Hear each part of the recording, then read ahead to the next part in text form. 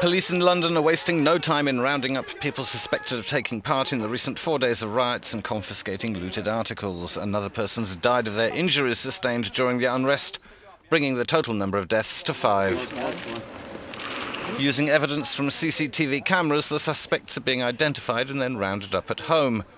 More than 1,200 people have been arrested so far, and courts are sitting around the clock to deal with the cases. In Britain's second city, Birmingham, are giant TV screens showing riots footage to identify suspects. What we're trying to do is to ensure that the public, who know who these people are, who've committed the acts of mindless violence and damage and criminality within our city, are held to account and brought to justice. Prime Minister David Cameron's coming under his first real pressure since gaining office, after the police criticised him, saying their reaction to the unrest had been inadequate.